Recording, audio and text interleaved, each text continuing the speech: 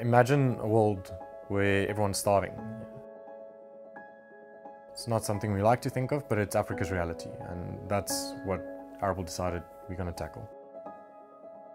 The scary part is today's conventional agriculture just isn't the right way of growing produce anymore. It's not as sustainable as it could be. 67% of all fresh water goes towards agriculture. El Nino is coming back, where we're going to run out of water again. You don't want that amount of water then contributed to one division. We've got 11% arable land left, 3% of that is truly fertile. So it's all these problems that are just indicating we need to change how we grow conventional food. And that's just the nature we are in, and hopefully we can take that on.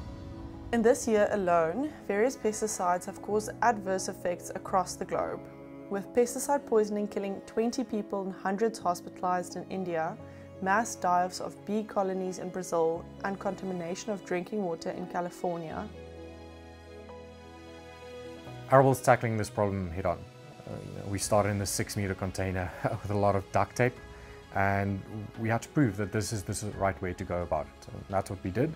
And now we want to scale this and bring other people with us. We chose our name very carefully on the fact that we're running out of so much arable land, which is land we can grow on, like fertile land. And by going with Arable and buying our technology, you are increasing that in a unique and very technology-driven way. But it's only together that we can actually make an impact on this. It's not just going to be Arable the company, but it's the people. That's why we focus so much on culture and bringing, upskilling everyone. This is how we're going to do it, is together. So Arable just needs to democratize vertical farming technology, make it more accessible, and in a way that it works. And that's what we're doing.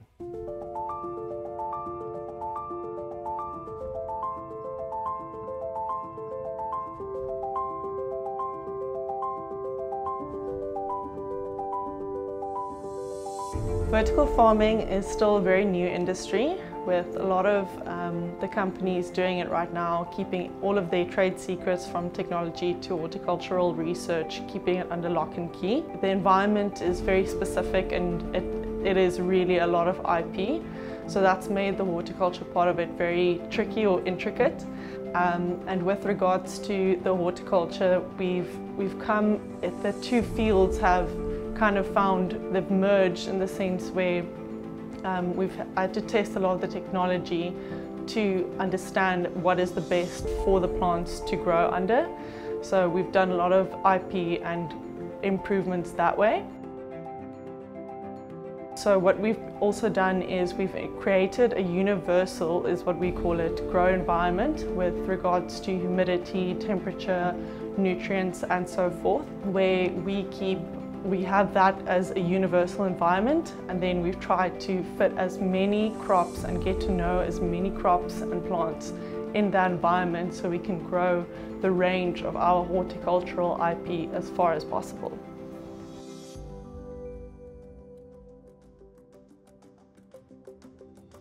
Kind of all started with, we wanted to solve a proper problem in Africa, and we looked at one of the key problems, which was food security. And when we had to decide what's going to be the best way to actually tackle food security, yes, we can grow the produce and we can sell it, be this one-man show that grows really great 100% organic produce, but it's not going to make the largest impact. So we looked at vertical farming as 100% being the solution.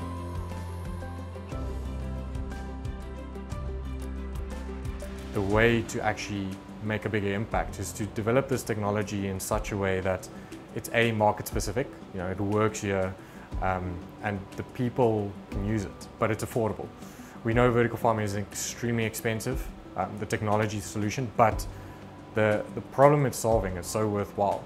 So we said, okay, well, if we design everything from fundamental principles, we can design it in a low capex way. We can design it so that it works for the intended purpose, and it's backed by horticulture. I mean, you'd like to buy something that is backed by the thing it's supposed to be growing, in skills. So we said we want to make this technology so that we can then, in the end of the day, sell it to people and equip others and upskill them. I mean, what better way to potentially give someone a whole vertical farm in a box, and they can start their own little business and grow food for their community in a sustainable and reliable way.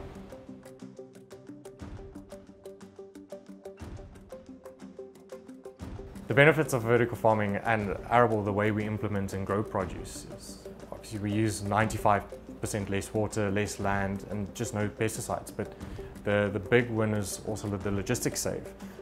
Being able to grow produce, healthy produce, closer to market. Nutritional security is a big part of food security also.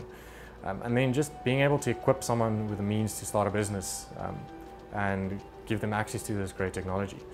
But we always get the question, okay, but why go so high-tech in your solution of vertical farming? Why not just use the greenhouse model? And yes, the greenhouse model is a step in the right direction for food security, but you still have to use pesticides. It still uses a ton of land, which we don't have a lot of left. Only 11% arable land left in the world. And you're still very much affected by external climatic conditions. If it gets too hot, it really becomes difficult to manage those greenhouses. And that's where our technology becomes really superior, in the sense that it's so not influenced by external conditions, and you can take so many unknowns out of the equation. That just makes it really robust. A lot of companies these days are aiming to work towards sustainability, but true sustainability is actually on 3 planes, and that's economic, environmental, and social. And I'm truly proud to be a part of a company and being part of the process where we address all 3 of those aspects of sustainability. What truly makes Arable unique and special is our team. We are the right team to kind of develop this technology in Africa, because we've done this from fundamental levels, but it's more than that. It's a company culture approach. Everyone in this team, in this company, is so passionate about what we're doing. And that goes a long way. Companies break down when company culture starts falling apart and the people don't like working together. We've got a really nice skilled team that enjoys working together, but it's also more than that. The people are proud to say that they're part of Arable. I mean, I always ask this question for anyone who wants to join our team, and I say, if one company, an African company, had to come to you right now and offer you a job, you drop everything, just move, name that company, and they always struggle. And then you ask them, name me an international company, even an American company, and all the big names come up, like the Teslas, the Microsofts, all those. And we want to be that company. We want to be able where you ask someone that's really driven and interested in technology and making a difference, who do you want to work for? Who do you like to work for? And they go, Arable Grow. That's what I want to work for. And you only get that right by having a good company culture and a good team.